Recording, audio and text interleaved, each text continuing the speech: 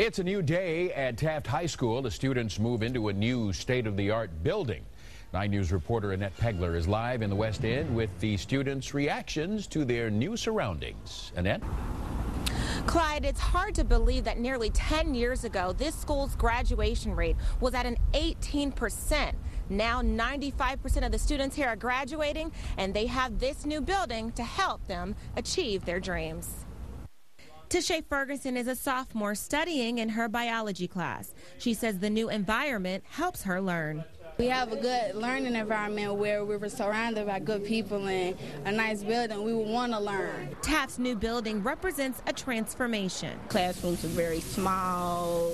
It was very cramped up. It was just, it feels better to be here now. The $18.5 million facility houses 9 computer labs, a courtyard area for students to study, new desks, and other features that you may not find in other public schools.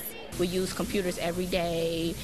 We need the space and, just a better learning environment, a lot of good material, new books, new desks, new chairs. The transformation came long before this new building, thanks to the school's principal, Anthony Smith, whose motto is, failure is not an option. Usually in a technology high school, kids are screened based on high math and science scores.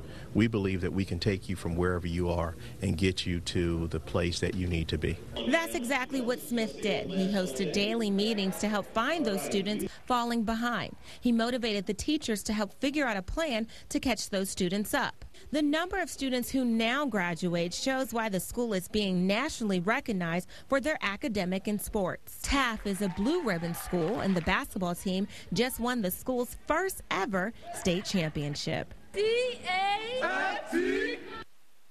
Now, the school's principal also partnered up with Cincinnati Bell. The CEO of Cincinnati Bell, Jack Cassidy, promised any student that maintained a 3.3 free cell phones and laptops. And if the students went below that, they would have to give them back. And in 9 years, not one of those students had to give back those electronics. Clyde and Carol? Very inspiring. Thanks a lot. Annette Pegler reporting live from the West End. Thanks, Annette.